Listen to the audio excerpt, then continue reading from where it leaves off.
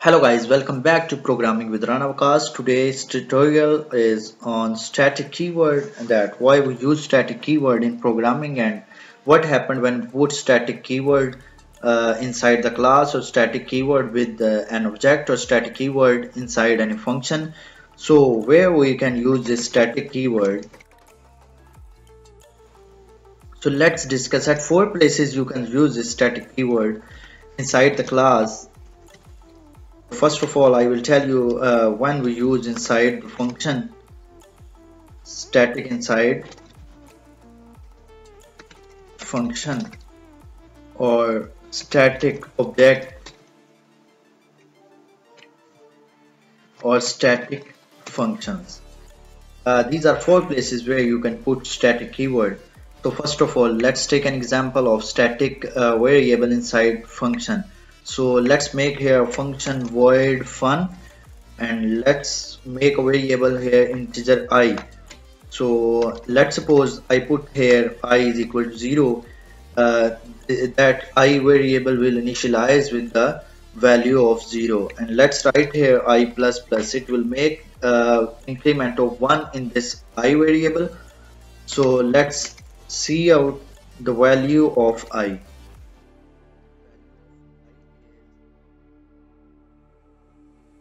So let's call this function here fun. So check what will happen.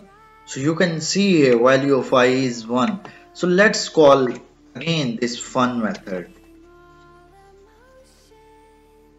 So you can see here 2 times value of I is 1 and again value of I is basically when you call this function fun. So in the memory this I variable takes 4 bytes for this call. And when you call this fun, then again I will take memory of 4 bytes for this function call. Now let's write here static.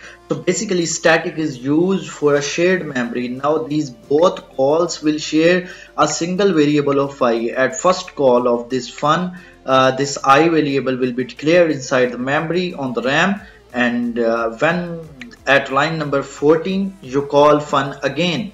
So I will not declared again for this function call. I is already declared in previous call on RAM, and you will use that I at this fun call. So now you can see here the value of I is 1 and the value of I is 2. So basically at first system call, at first fun call, you can see that I is equal to 0 and I plus plus will become I1, and at this call I is already 1, and now this statement will not be executed again, and this I plus plus will be executed and it will add 1 into that one which basically written by this function call at line number 13.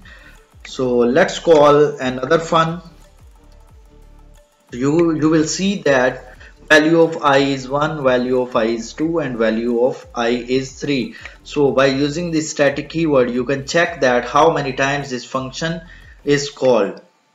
So let's take another example of inside the class. So I will use static variable inside the class. So I can put here my class which I already declared for you. This is class of student. So let's suppose here I make a variable, static variable, let's suppose count. So I have made here a count variable of type int. So guys, you cannot initialize this variable here, so you should have to. So basically you are thinking that why I am not writing here count is equal to 0. So this student constructor will call at each object declaration. So at each declaration this count will become 0. So I don't want to write 0 at each call of this constructor. So let's write here outside the class. So guys, initialize the variable count here outside the class. For that you have to write here data type of that count. So the data type is int and the class name is student. Right here scope resolution operator double colon and right here count and write and store 0 into that count, or you can store 1, you can store here 1. So this one will go into the count variable. So let's suppose make an object here student, let's suppose s. So at this line number 48, default constructor will be called. So in default constructor, you should just write here c count plus plus. So you will see here when I write here, let's suppose int get count. So you can write here return the value of count. So I can write here cout and s dot get count. So you will see 2 here because you have stored this 1 here. So if you store here 0, at this function call default constructor will increase the value of count by 1, as you can see here at line number 14. So when you get the count, so it will be displayed as 1. It means that one object of the student class is declared in main function. So let's make another object. So the object is, let's suppose s2, or you can say here stu. So at stu again default constructor will be called and the previous value of count is 1.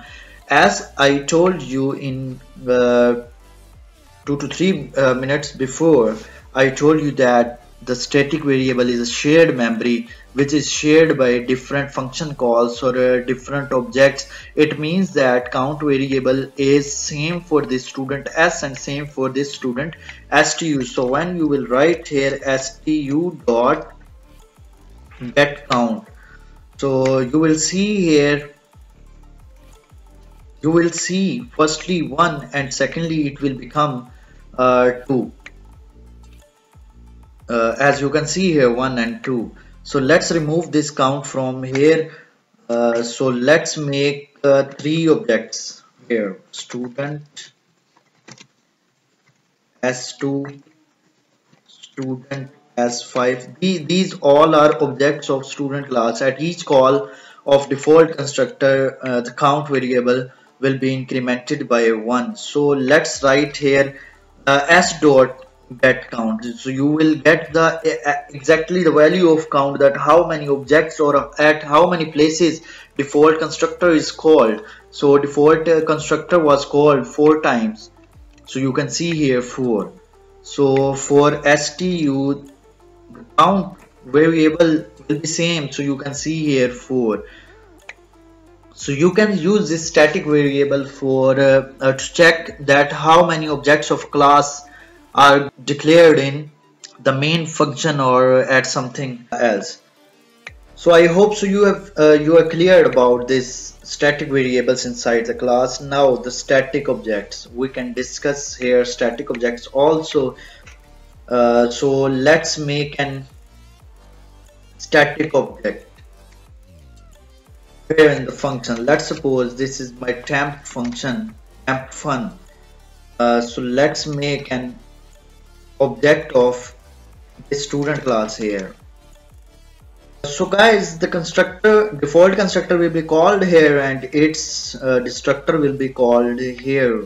So to check, you can write here cout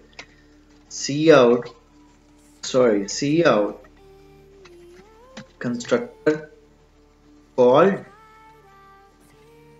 and copy this line and paste it inside the destructor and write destructor.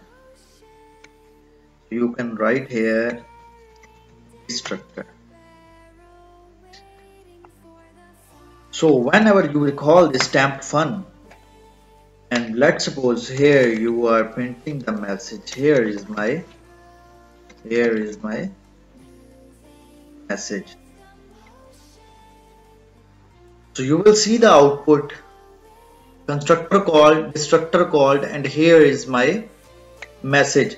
So when the compiler will come at line number 60, it will go inside the temp1 call. So it will declare an object of name s, and default constructor is called here and destructor is called here. So let's make it static. So by making it static, it will not destroy here when your program will end at line number 63. So after the execution of whole code which you have written in the main function, so at the end of your program, the destructor for this s will be called. As you can see here, run this code. So you can see here constructor call.